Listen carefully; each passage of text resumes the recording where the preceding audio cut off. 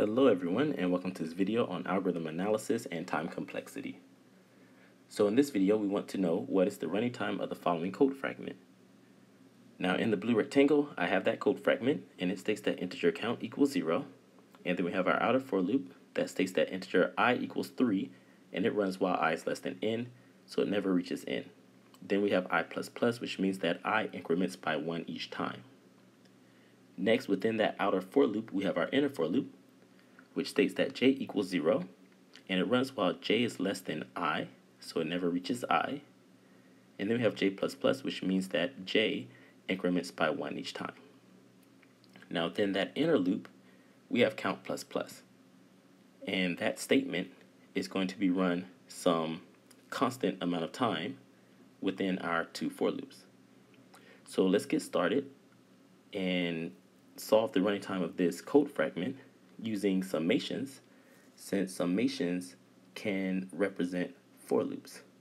So first thing I'm going to do is create a function called t, which will stand for time, and it will take an input of size n, and I'm going to set this equal to the summation from I equals 3 all the way up to n minus 1, and this is because our outer for loop runs from I equals 3 all the way up to, but not including, n, right? Because we have I less than n, so I have n minus 1 here.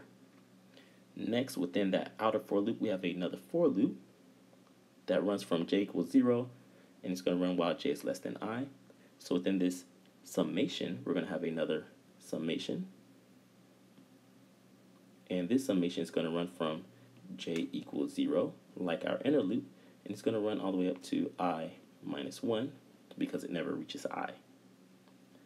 Now within that second for loop, that inner for loop, we have our count++ statement, which is going to be ran some constant amount of time. So I'm going to use C for some constant amount of time. And now we're done setting up our function. So what we can do is use some of these summation formulas to my right in the black rectangles to simplify this. So we're going to start by using this middle summation formula. Okay, so let me go down here and I'm going to rewrite that outer summation. So we have the summation from I equals 3 to n minus 1, and using that second summation formula we get C times I minus 1 plus 1 minus 0.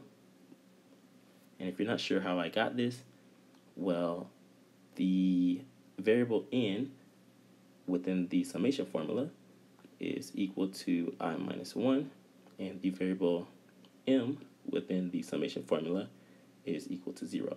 And I just plug those values into our formula. Okay? So let's simplify this. This is equal to the summation from I equals 3 to n minus 1 of C times I. Okay? And now if we simplify this even more, we can just pull out that constant value, or that constant variable. So we get C times the summation from I equals 3 to n minus 1 of I. And now we can use this summation formula here at the bottom to solve for this. So this is equal to C times n minus 1 times n minus 1 plus 1 divided by 2, and then make sure I use my parentheses here, minus 3 times 3 minus 1, all of that divided by 2. Okay? And so let's simplify this a little bit. So this is equal to C times n minus 1 times n over 2, and again I'm going to use my parentheses, minus 3. Okay? So let's go down here, and we're going to continue to kind of simplify this a little bit more. So we get C times n squared minus n over 2 minus 6 divided by 2.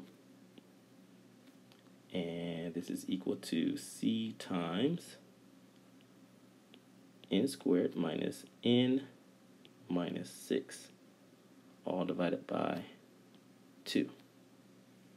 Okay, so this is our answer.